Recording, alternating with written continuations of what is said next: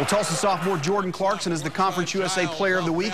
He averaged 18.5 points per game, 2.5 blocks per game to lead the Hurricane to 2 wins last week. The 6'4" guard from San Antonio had 37 points combined with 9 assists, 5 blocks, and a 57% field goal percentage, including 43% from downtown, 83% from the free throw line, steering the Golden Hurricane to its 6-game winning streak. OU and OSU not left out of the Player of the Week mix. Sooners' Stephen Pledger named Big 12 Player of the Week. He averaged 23.5 points per game last week, including 56.3% shooting from the field.